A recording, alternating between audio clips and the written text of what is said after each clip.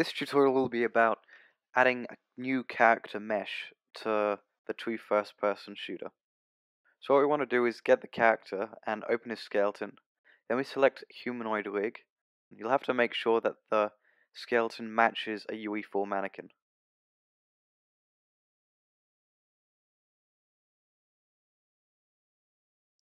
Then you right click and delete that skeleton using the replace references and replace it with the UE4 mannequin. Then we delete it. And we save. If we open up the mesh now, we can play an animation to see if it worked. And it did.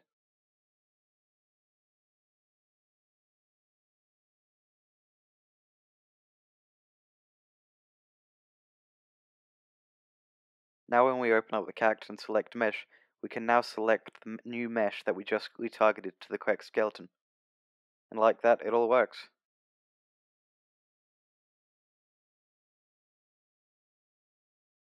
So now we can enter play and then just play around with it a bit. As you can see, it works correctly. I hope this helped a couple of people, and thank you for watching.